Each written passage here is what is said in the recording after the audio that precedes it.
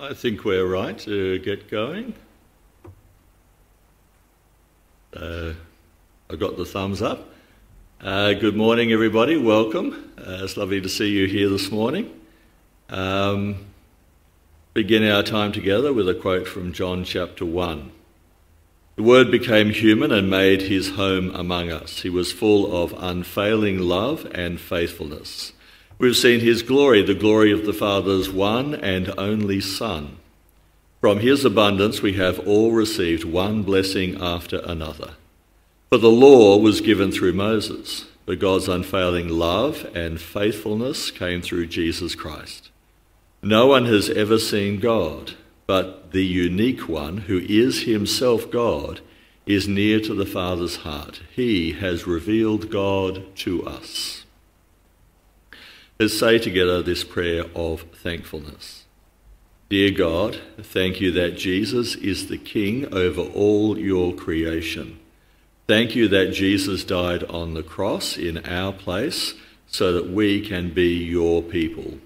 Please help us to follow Jesus as our King and be obedient to you. Amen. We can be sure of his forgiveness and love. This is from Colossians 2. You were dead because of your sins and because your sinful nature was not yet cut away. Then God made you alive with Christ, for he forgave all our sins. He cancelled the record of the charges against us and took it away by nailing it to the cross. It's good news. Our first song this morning is Spirit Song.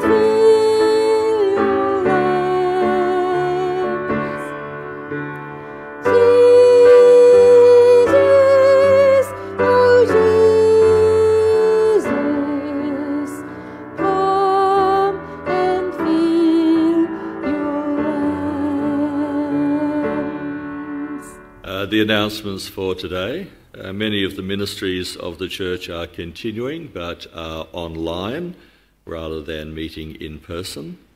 Today, 2:30 to 3:30 this afternoon, the men will be meeting on Zoom. That Bible passage and some questions for discussion have been sent out to the guys who've indicated they wish to join that group. Anybody else, that is any other guys, not ladies, who want to join that group, please do contact me and I will send out those contact details and questions. Just a reminder, Peter Reynolds' group, Bible study group, is still meeting on Friday nights, 7:30 to 8:30, contact Peter Reynolds for the Zoom contact details. That's Friday nights, 7:30 to 8:30. A big thank you to those who have been contributing financially to the church. We haven't been getting the money from our hall hirers, so our budget is down. So we're very grateful for those who have been generous in supporting the ongoing ministries of the church by making deposits into our bank account. So if you need those account details, please contact myself or Young Min or at the church bank account. There will be a congregation meeting on Sunday the 29th of August, beginning at midday.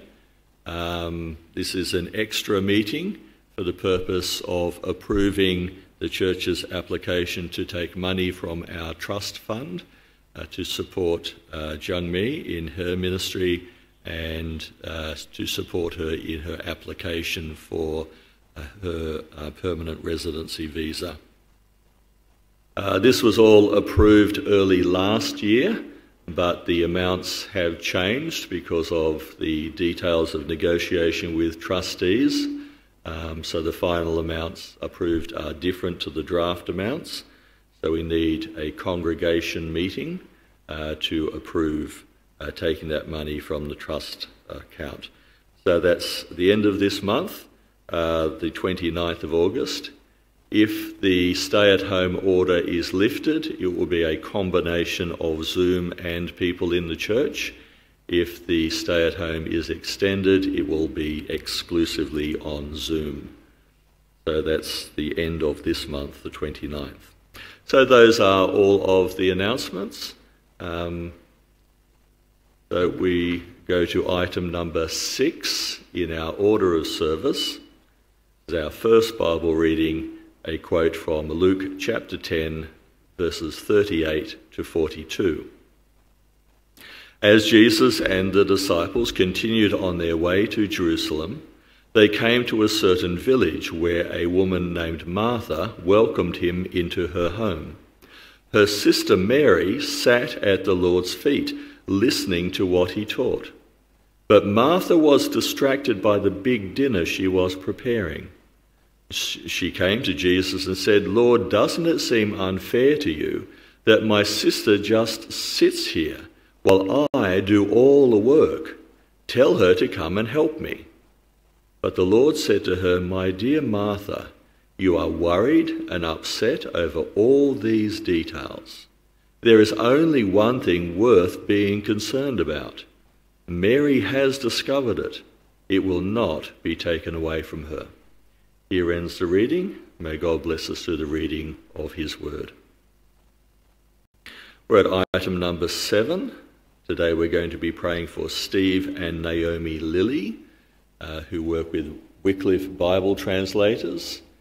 Their language group is a people in Nepal, but they are now based in Australia and are continuing translation work and preparing Bible studies. And they are using modern technology of iPhones and other internet accessible things to distribute God's word freely. So let's uphold them in prayer. This is item number 7 in our order of service. Our Heavenly Father, we pray for our nation, Australia, and for the state and federal governments. We ask, Lord God, that you would so guide our nation that we may continue in safety and freedom to share the good news of Jesus Christ. May we do so openly and without persecution. We pray for Steve and Naomi Lilly, who serve with Wycliffe Bible translators. We thank you, Lord, for the release of the latest version of the Ladakhi Bible on Google Play, and we pray that it will also be available soon on iStore. We pray that you will guide and bless the work of preparing the Bible studies on Mark and Genesis. We pray that you'll keep Steve and Naomi safe as they travel to many churches over the next few months. May the churches be encouraged as they hear stories of your word changing the lives of people in remote villages. We praise you, Lord God, for the joy your people have at reading your holy word in their own language. We pray this in the name of our Lord Jesus Christ. Amen. Our second Bible reading is 1 Timothy 5, beginning at verse 17. Elders who do their work well should be respected and paid well, especially those who work hard at both preaching and teaching. For the scripture says, you must not muzzle an ox to keep it from eating as it treads out the grain. And in another place, those who work deserve their pay. Do not listen to an accusation against an elder unless it is confirmed by 2 or 3 witnesses. Those who sin should be reprimanded in front of the whole church. This will serve as a strong warning to others. I solemnly command you in the presence of God and Jesus Christ and the highest angels to obey these instructions without taking sides or showing favoritism to anyone. Never be in a hurry to appoint a church leader. Do not share in the sins of others. Keep yourself pure. Don't drink only water. You ought to drink a little wine for the sake of your stomach, because you are sick so often. Here ends the reading. May God bless us through the reading of his word. We now have our children's talk and children's song.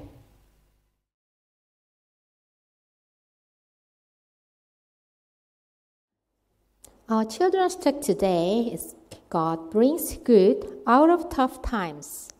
Genesis chapter 42. Back in Canaan, where Joseph had come from, Joseph's family was running out of food because of the famine. No rain and no food. But in Egypt, thanks to Joseph, everyone had plenty of food. Joseph's father, Jacob, said to his sons, "Why are you just sitting here? There's food in Egypt. Go and buy some so we won't starve to death." So 10 of the brothers went, but not their little brother Benjamin. Jacob was scared something might happen if Benjamin went away. Now that Joseph was gone, Benjamin was his favorite. When the brothers arrived in Egypt and asked to buy food, guess who they were sent to? The one in charge? Of course, Joseph. Joseph knew who they were straight away, but he pretended he didn't know them. He was much older now and dressed in his rich Egyptian clothes, so they didn't recognize him. Joseph's brothers bowed to Joseph and asked for food. He asked them, "Where do you come from?" "From the land of Canaan, we've come here to buy grain," they answered. Joseph remembered his dreams from when he was a boy. So he said, You are spies. You've come here to find out where our country is weak." They told him they were brothers, and their little brother and father were still at home. But Joseph pretended he didn't believe them. He asked them, "Bring your little brother here, then I will believe you." "We can't do that. Our father would never let him come," the brothers said. Joseph told them, "You must bring your youngest brother to me. Then I will know that you are telling the truth." Joseph's brothers agreed and said to one another, "We are being punished because of what we did to Joseph. That's why these terrible things are happening." Reuben spoke up. "Didn't I tell you not to harm the boy? But you wouldn't listen, and now we have to pay the price for killing him." Joseph took one brother, Simeon, as a prisoner until the others returned with Benjamin. He gave them food to take back to their father. "This is terrible," the brothers said to each other. They didn't know that even when bad things happen, God can bring good out of tough times. Let's pray. Dear Heavenly Father, thank you for Joseph's story. Help us to trust you bring good out of tough times. Lead us to trust you as you work with us. In Jesus' name, Amen. We have children's song. Children's song is creation song. 1, 2, 3, 4, 5, 6, 7. 1, 2, 3, 4, 5, 6, 7. On day number 1, God made light. He made the day and he made the night. On day number 2, God made the sky. It's big and blue and way up high. Whoa. Whoa. On day number 3, God made the sea. He made the land, every plant and tree. On day number 4, God made the stars. He put the sun in the sky, super duper far. Whoa. Whoa. God made you and God made me. He made everyone and everything we see. He made the earth and he made the heavens. 1, 2, 3, 4, 5, 6, 7. 1, 2, 3, 4, 5, 6, 7. On day number 5, God made birds and fish, dolphins and whales and things that go squish. On day number 6, God made animals and bugs, foxes and cubs, all for us to hug. Whoa. Whoa. On day number 6, God also made man. He said it was good and part of his plan. On day number 7, God stopped to rest. He saw what he made. It was his best. Whoa. Whoa. God made you and God made me. He made everyone and everything we see. He made the earth and he made the heavens. 1, 2, 3, 4, 5, 6, 7. 1, 2, 3, 4, 5, 6, 7. God made you and God made me. He made everyone and everything we see. He made the earth and he made the heavens. 1, 2, 3, 4, 5, 6, 7. 1, 2, 3, 4, 5, 6, 7. 1, 2, 3, 4, 5, 6, 7. 1, 2, 3, 4, 5, 6, 7. Our second song is Power of Your Love.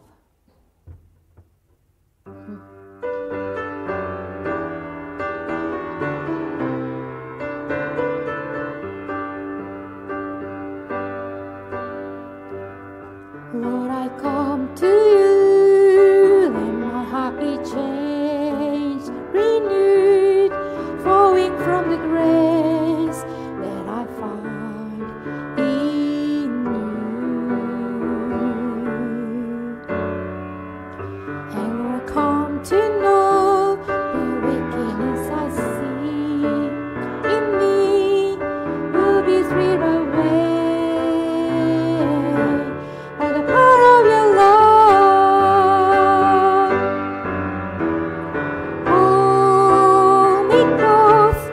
Let your love surround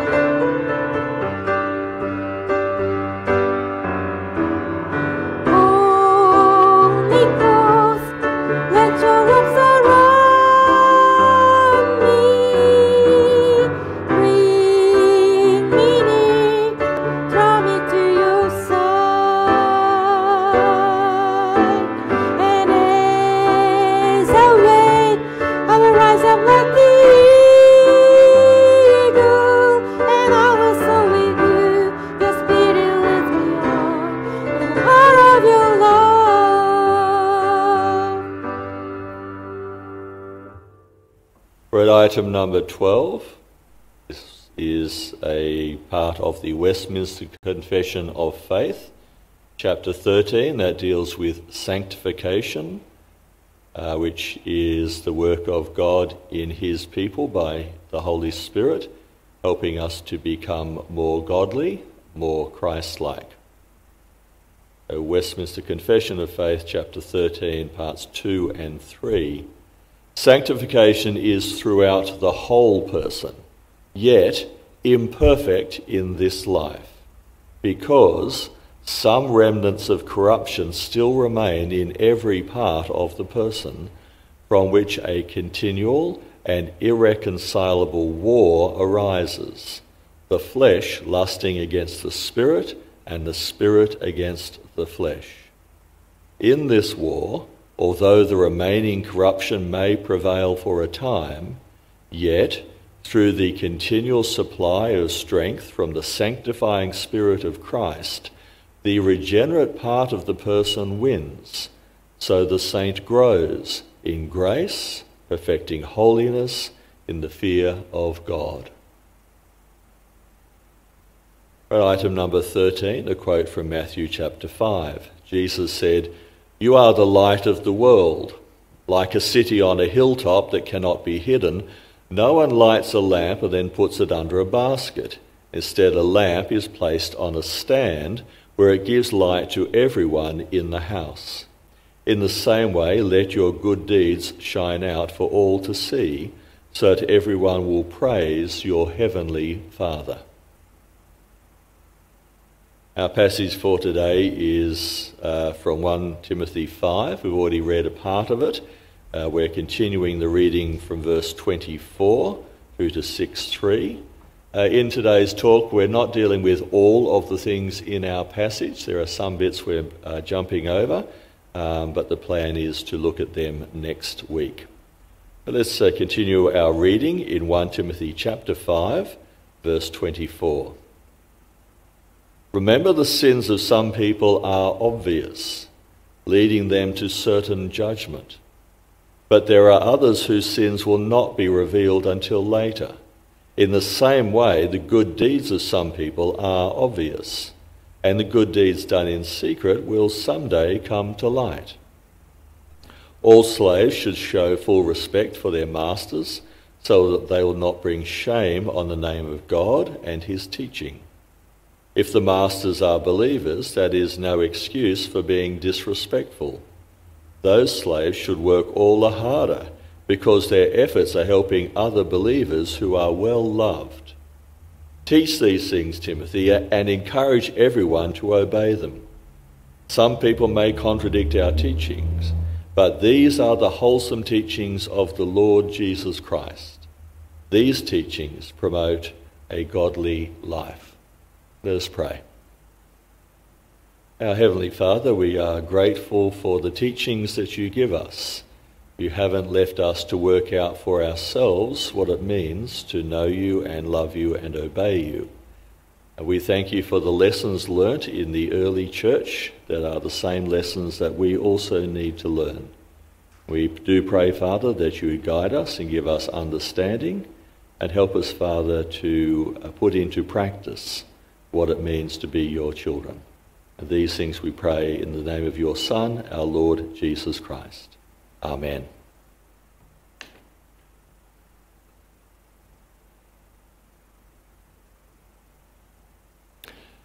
Teach these things, Timothy. Encourage everyone to obey them. Some people may contradict our teachings, but these are the wholesome teachings of the Lord Jesus Christ. These teachings promote a godly life. If we hired an advertising company to promote the Christian faith, they would most likely tell us to remove words like wholesome and godly from the Bible. You need to use words like exciting, challenging, and adventurous, they would probably tell us. Wholesome and godly are boring ideas, they might say. Now, I can only speak for myself, but I must confess that the biggest challenge I face each day is to be godly. My most difficult problem is to listen to and obey the wholesome teachings of my Lord and Saviour, Jesus Christ.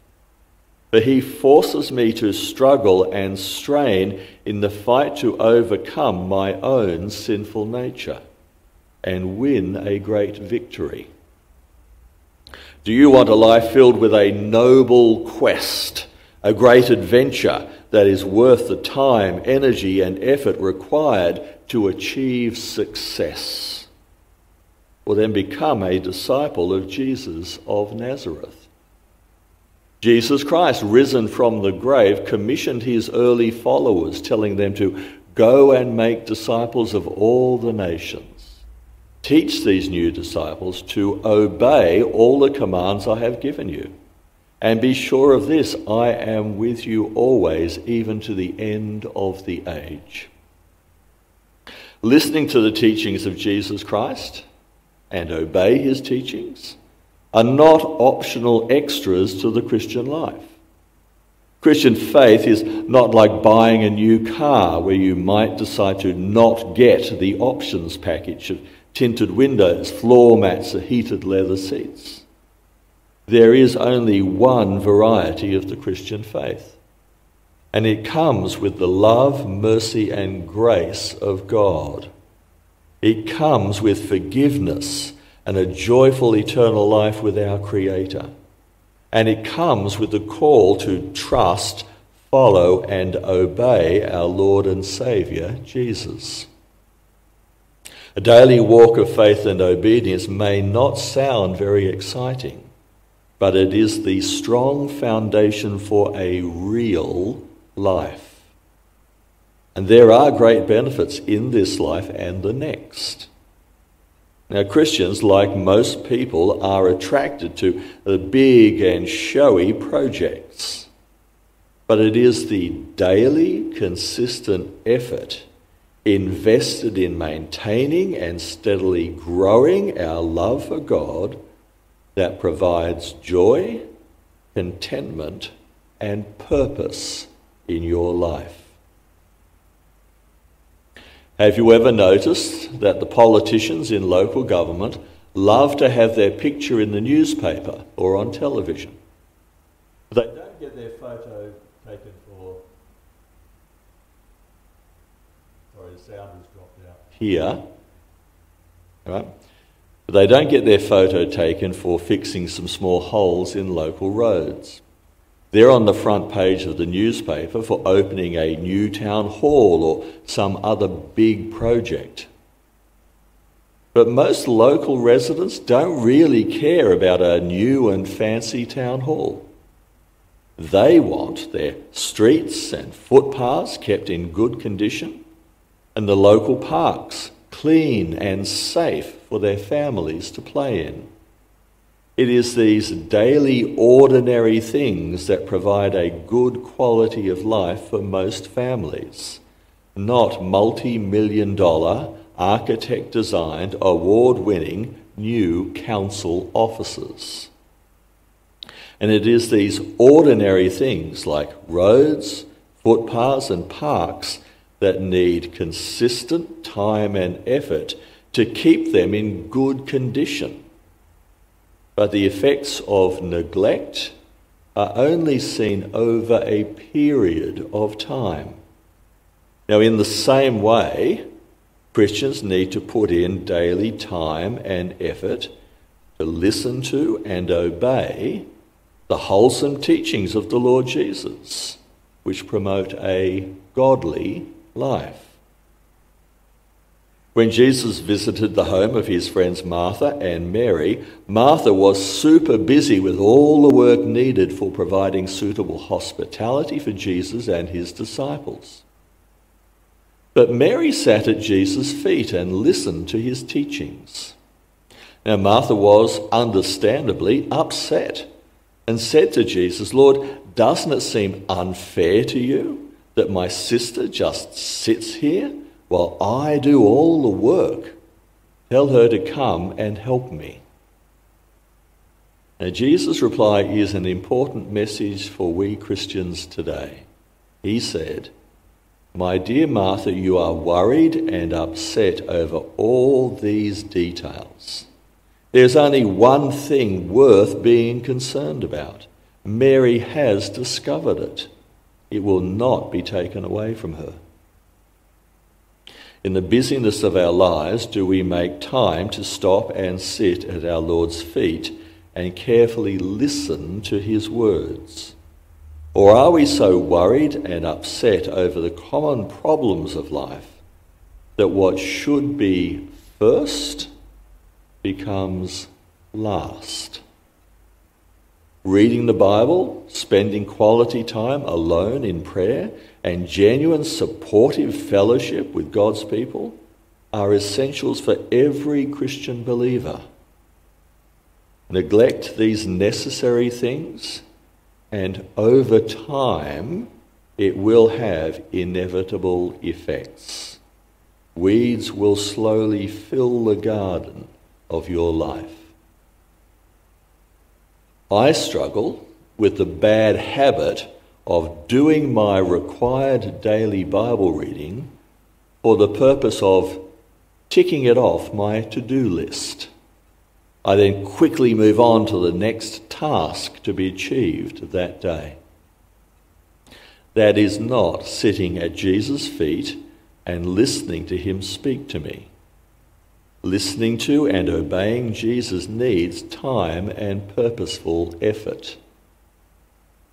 I know I have a problem when I can find half an hour to watch my favourite television show or read an enjoyable novel, but I can't find time to sit quietly alone with God with my Bible open. The discipline of reading my Bible and prayer doesn't just happen. I have to make it happen.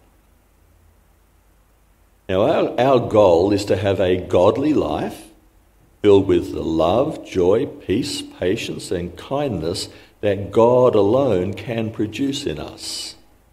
But that is a difficult journey. As Jesus said, you can enter God's kingdom only through the narrow gate. The highway to hell is broad and its gate is wide for all the many who choose that way. But the gateway to life is very narrow. The road is difficult. Only a few ever find it. Paul knows that the churches need strong guidance and encouragement to find and stay on God's good but narrow path. So he told his young co-worker Timothy, "The purpose of my instruction is that all believers would be filled with love that comes from a pure heart, a clear conscience, a genuine faith." A little later in his letter he wrote, "Timothy, my son, here are my instructions for you. May they help you fight well in the Lord's battles. Cling to your faith in Christ and keep your conscience clear. For some people have deliberately violated their consciences. As a result, their faith has been shipwrecked." Now, I've heard that many Olympic athletes will spend some quiet time alone before their event, getting their mind focused on the task ahead. They will think through their training and their hard work with the purpose of preparing themselves to compete well. But if all they do is sit alone and think about their event, they'll never win a medal. They need to engage in the battle and compete to win. The same is true of our Christian walk of faith. Time alone with God and his word is essential preparation. But he calls us to go out and fight in the Lord's battles. So Paul has already told Timothy to take a strong stand against false teachers who are leading some church members away from the true faith in Christ. And he's told men to deal with their problems with anger. He's told women to stop valuing themselves by their outward beauty. He's guided Timothy through the proven qualities of godliness needed for church leaders. And he's taught about the gentle and respectful way to correct a brother or sister in Christ when they're going the wrong way. And Paul has given wise advice on how to care for the poor and widows in the church. He's been realistic about the problems of gossip and meddling in other people's business that so easily come when faithful believers have too much time on their hands. And now he deals with the difficult problem of a church leader who sins. Now, Paul's advice is the same as the rules for the Old Testament people of God. You must not convict anyone of a crime on the testimony of only one witness. The facts of the case must be established by the testimony of 2 or 3 witnesses, from Deuteronomy 19. Now, we should not believe every bit of rumour and gossip about a fellow Christian's life. For our Lord Jesus was accused of gross sin because he dealt patiently and kindly with sinners instead of quickly judging and condemning them. The pastor of a church in Burwood was often seen talking with some young women before their Sunday evening church service. One of the church members found out that the young women worked in an immoral massage parlour. The rumour quickly went around the church that the pastor was involved in immoral relations with these women. But the truth was that these young women were seeking for something to change their miserable lives. And they were seriously looking at Jesus, wondering if he could really forgive and accept them. Gossip quickly destroys a person's reputation. Facts never get in the way of a good bit of gossip. So our Lord Jesus teaches us, when a fellow believer sins against you, you go to them privately in order to bring repentance and reconciliation.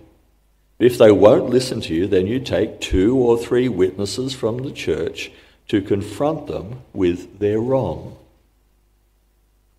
And Paul advises that when a church leader sins, they should be rebuked publicly. Now again, Paul is drawing on his knowledge of God's laws. The rest of the people will hear about it, be afraid to do such an evil thing, Deuteronomy 19:20. Now Jesus openly confronted the Jewish leaders for their sins of hypocrisy and greed. And Paul confronted Peter because he was dividing the church into separate Jewish and Gentile groups. Paul wrote, "But when Peter came to Antioch, I had to oppose him to his face, for what he did was very wrong." So we balance our desire for peace, repentance, and reconciliation with the reality that sin by church leaders needs to be exposed and confronted. When some false teachers were trying to lead the Corinthian churches away from Paul and the gospel of Jesus that he preached, he wrote to them saying, "Now I, Paul, appeal to you with the gentleness and kindness of Christ. Though I realize you think I'm a timid person and bold only when I'm far away. Well, I am begging you now, so that when I come, I won't have to be bold with those who think we act from human motives. Those people should realize that our actions when we arrive in person will be as forceful as what we say in our letters from far away." See, Paul, like our Lord Jesus, always wanted to do what was best for the Christian believers under his care. Whether it was a gentle word of encouragement or confronting a sinner to his face, All was done for the glory of Christ and the good of the church. Well, not every sin done by Christian believers will be exposed in this life. Not every good deed done quietly by generous and loving Christians will be known in this life. So Paul told Timothy, remember, the sins of some people are obvious, leading them to certain judgment. But there are others whose sins will not be revealed until later. In the same way, the good deeds of some people are obvious, and the good deeds done in secret will someday come to light. Jesus tells us that we should not do good deeds for the purpose of receiving recognition and praise by other people. See, God does not do good to us because he needs our thanks or approval. He does good to us because he genuinely and deeply loves and cares for us. And the sufferings of Christ remind us just how much we are loved by our Creator.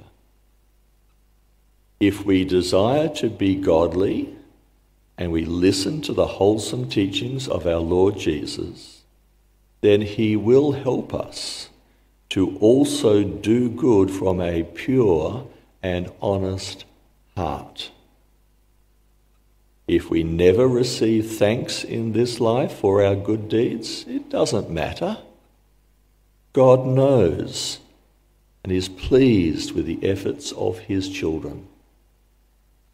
And the evil done by some believers is never exposed in this life. But God sees it, and that is a terrifying thought. It is far better to be confronted with your sin now, for then you have the opportunity for confession, repentance, and forgiveness. The minister of a large church here in Sydney had a very successful ministry. Many of our students for Christian ministry were sent to his church to be mentored and trained by him. He was a popular speaker at Christian conferences. He taught some subjects at our main Bible college. But then God confronted him. He was having an immoral relationship with a young woman in his church. God's rebuke brought him to humble repentance. What is the point of having a successful Christian ministry if your heart is not right with your Creator and Judge?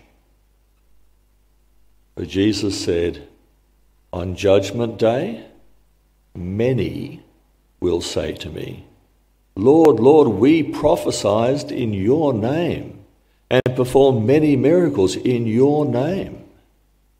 But I will reply, I never knew you. Get away from me, you who break God's laws. Active involvement in church is meaningless without an active pursuit of godliness. As Paul says, teach these things and encourage everyone to obey them. These are the wholesome teachings of the Lord Jesus. These teachings promote a godly life. Let's close in prayer. Our Heavenly Father, we thank you that we are saved by your grace alone. It is not something our good deeds can ever earn. But we also thank you, Heavenly Father, that you love us so much that even in this life you want us to change so that we can be more like you and like your Son, our Lord Jesus. We pray, Heavenly Father, that you'll help us to sit at Jesus' feet, to not just fill our minds with the right information, but to humbly listen and be transformed and changed. We pray, Heavenly Father, that each day we will grow in the grace and love of you, our Lord, and your Son, our Saviour. We pray these things in your Son's mighty name. Amen.